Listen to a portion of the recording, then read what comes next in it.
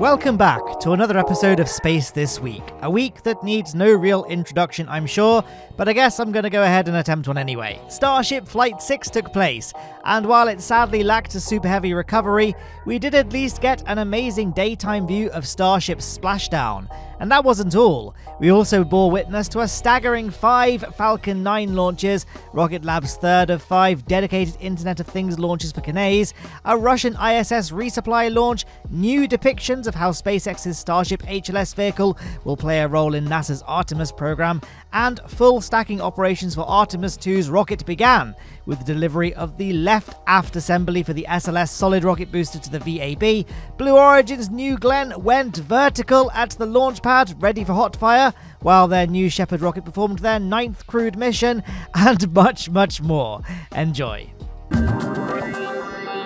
The biggest event of the week was the aforementioned 6th flight test of Starship, which launched from Boca Chica last Tuesday.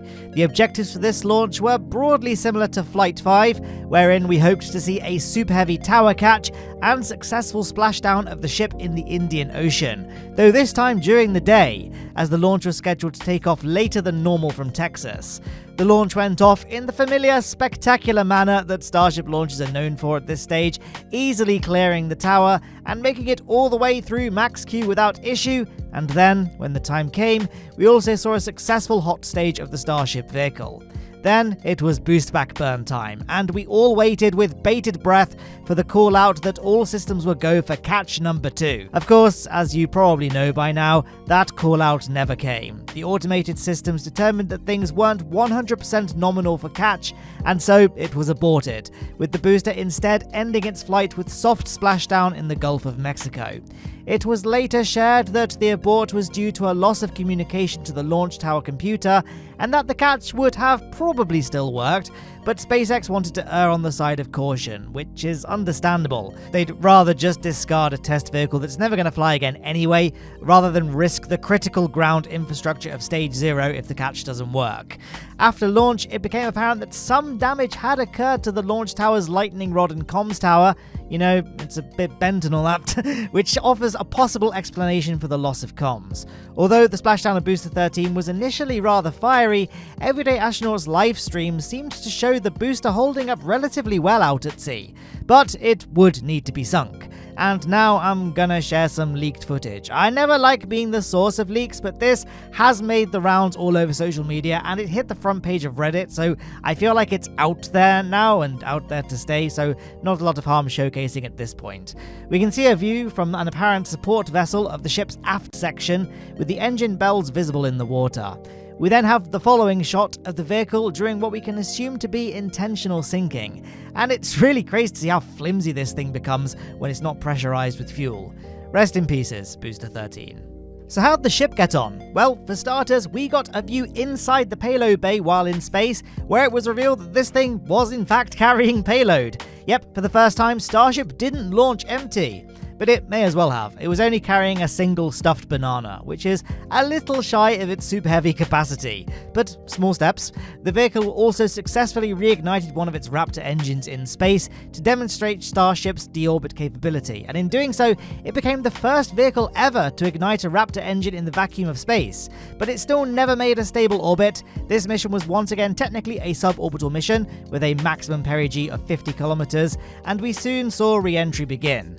The re-entry profile was steeper for this flight compared to the previous ones, to really put the aerodynamic control flaps through their paces. The heat shield was also missing quite a few tiles, partly because SpaceX eventually plans to catch the ship with the launch tower arms, and so some of the heat shield will need to be removed for this to make way for catch point hardware. Re-entry was by and large without anomaly, and roughly 20 minutes after re-entry, the vehicle successfully relit its sea-level Raptor engines and made splashdown in the Indian Ocean, marking the first time Starship has landed from space during daylight hours. This landing also marked the final launch and landing of Starship Block 1, as the next vehicle in line to fly is of course Ship 33, which is the first Starship Block 2 vehicle. It's expected to launch atop Booster 14 in early 2025, and FAA filings suggest that SpaceX plans to fly an aircraft in the vicinity of ship splashdown to capture imagery of its re-entry over the ocean. So far, SpaceX are targeting the 11th of January for the launch date, though this is by no means a guaranteed launch date at this stage. So far, both Ship 33 and Booster 14 have undergone cryogenic testing, taking place in October this year. In the aftermath of the launch, aside from the wonky comms tower, it looks like all the ground infrastructure held up pretty well. In the days that followed, we saw crews inspecting the booster quick disconnect and the launch ring itself, and Boca Chica Gal spotted workers on the chopsticks too.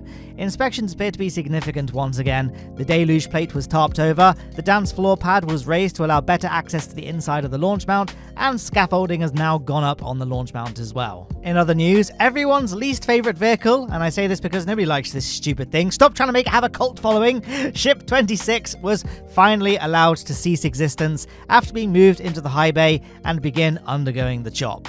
We were always kind of curious why SpaceX built those flapless and shieldless vehicles. They were probably built in anticipation for Super Heavy being ready to fly a lot sooner and more frequently, and before Starlink V2 was shrunk down to Falcon 9 size and was reliant on Starship being operational. And by the time Super Heavy was ready to fly regularly, normal ship production had caught up, rendering these placeholder upper stages obsolete. And of course, Starlink V2 has been miniaturized and is launched by Falcon 9 these days. But that's just a theory, who knows? What do you think? Let me know your thoughts in the comments below. Speaking of Starlink though, we had a massive 4 launches over the past 7 days, growing the constellation by a total of 87 satellites. They took place last Monday, Thursday, Sunday, and then again earlier today. They all go pretty much the same, so I'll cover them as a group. 2 launched from Vandenberg and 2 launched from Kennedy Pad 40.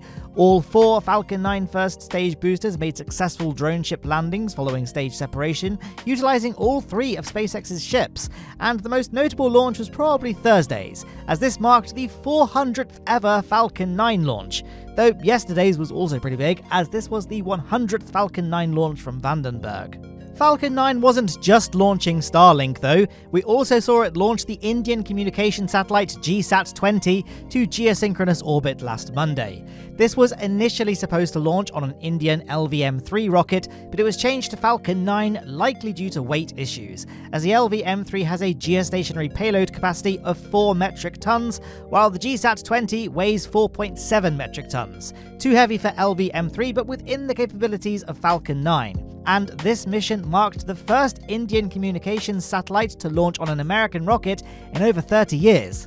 Following stage separation, the Falcon 9 first stage landed on the Just Read the Instructions drone ship in the Atlantic Ocean, completing its 19th mission. In the very early hours of today, over at New Zealand's Mahia Peninsula, Rocket Lab launched an Electron rocket with 5 Kinéis nanosatellites on board, on mission ICE-AIS Baby, the third of 5 dedicated launches for Kinéis' Internet of Things satellite constellation, and all went well. The satellites are now all operational, and Rocket Lab's next launch for Kinéis is currently expected sometime next month, and the 5th and final early next year. China was launching stuff last week too. Yesterday, a Long March 2C launched SuperView Neo 2, 3 and 4 to low Earth orbit.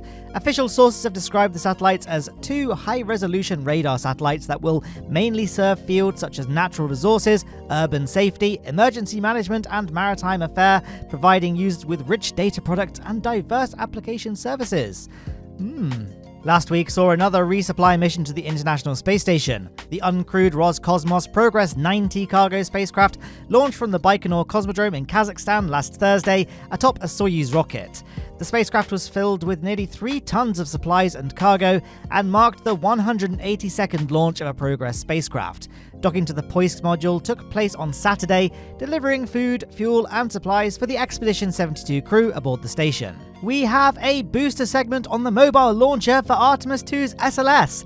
This was following the transportation of the first SRB aft skirt to the vehicle assembly building last Monday, and upon arrival, stacking operations began. Engineers and technicians with NASA's Exploration Ground Systems program began stacking the Artemis II moon rocket by placing the first segment of the left SRB aft assembly onto Mobile Launcher 1. This milestone took place inside the vehicle assembly building at Kennedy Space Center last Wednesday and marked the first of 10 booster sections that will comprise the assembly of the Artemis II rocket. The 2 solid rocket boosters provide over 75% of the total SLS thrust when it lifts off from Launch Pad 39B. The core stage remains horizontal, to be stacked at a later point in time. Artemis 2 will, of course, be a test flight which will see humans travel back to the moon for the first time since Apollo 17. It'll just be a flyby, no landing will happen. Landing will take place on a later mission and will be facilitated by SpaceX's Starship human landing system. And while this vehicle doesn't exist yet, NASA and SpaceX have shared some new renders of how this vehicle may end up looking. First, we have this artist concept of the HLS en route to the moon during an orbital refuel with a tanker. Once propellant loading operations in Earth orbit are completed, SpaceX will then send the fully fueled Starship HLS to the moon, where it will then dock directly to Orion so that 2 astronauts can transfer from the spacecraft to the lander to descend to the moon's surface, while 2 others remain aboard Orion. Artemis 4 will then see the addition of the Lunar Gateway Station, which will serve as the crew transfer location. I gotta say, this render of Orion docked to HLS looks kinda funny. Really looks like the handover moment between the past and the future. It'll be crazy to see in real life. I've also seen some people wondering how this will work, considering that there's a header tank here, right? Well, no. The header tanks are in the regular starships for the flip and landing burn, which isn't something required by the HLS, so no header tank here. SpaceX and NASA shared new renders of how the 2 astronauts will descend down to the lunar surface. Yep, the plan is to still use an elevator to lower them down to the ground. I particularly like contrasting this render to this one, shared by SpaceX, showing how HLS will potentially evolve to have, well, more windows at the very least, and I'm sure a host of other upgrades as well. Wait a second. SN42? That means we're less than 11 Starship launches away! I mean, not seriously, of course, unless the HLS vehicles start from SN1 again. Speaking of human spaceflight, Blue Origin launched their NS-28 mission last Friday, marking their 9th crewed mission to suborbital space, with the capsule reaching an apogee of 107 kilometers. The crew roster for this flight were all tourists, and they were Emily Calandrelli, science communicator and host of Emily's Wonder Lab, as well as Mark and Sharon Hagel on their 2nd New Shepard flight following their trip aboard NS-20, Austin Littoral, who won his seat through a giveaway, as well as James Russell and the lone Canadian among USA citizens, Henry Wolfond. The flight was entirely successful, with the crew capsule making safe touchdown at Blue Origin's West Texas landing site and successful vertical landing of the booster. Hopefully Blue Origin are just as successful with the landing of their much more impressive New Glenn first stage booster, which is orbital class rather than suborbital. The first fully integrated New Glenn ever, which weighs in at roughly 726 metric tons, or over 425 Ford F-150 pickup trucks for any Americans watching, is now vertical. The hard date for the maiden launch of New Glenn, mission Blue Ring, is yet to be confirmed, aside from a loose no earlier than December schedule. It's called Blue Ring because it'll carry just that. Blue Ring is a spacecraft platform designed to be capable of refueling, transporting, and hosting satellites, and it itself is capable of on-orbit refueling when operational.